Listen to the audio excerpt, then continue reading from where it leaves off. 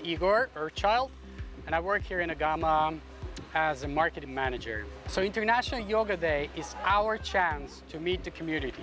Basically what we did is we brought together all the teachers from different yoga schools which are famous here on the island, because the way we see it is this is the yoga island and we all doing the same thing.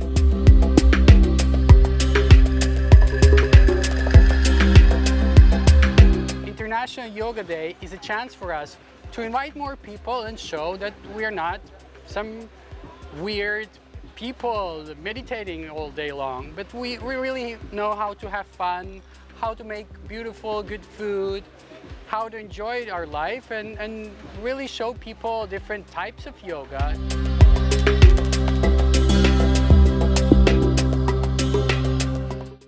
Our school is very strict to the ancient yoga style, which has the genuine philosophy of yoga in it. But we also appreciate a different approach which allows people to release the stress and get into connection with their body.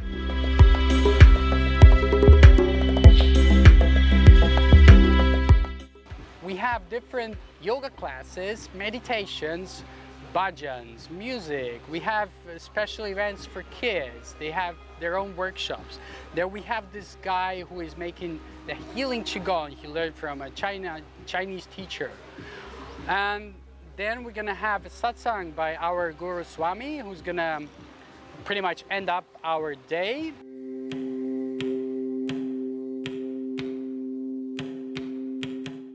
We want people to see that it's not only the place for a party or just a simple leisure, but it's also a possibility for people to develop, to work on their chakras, work on their body, and really get to know more of this yoga lifestyle, which is healthy and beneficial, and it's nice. If you look at these people, they're all fit, they have nice, cool clothes, they have a beautiful lifestyle, and this is something we want to show to the people outside, that you can really enjoy that kind of lifestyle.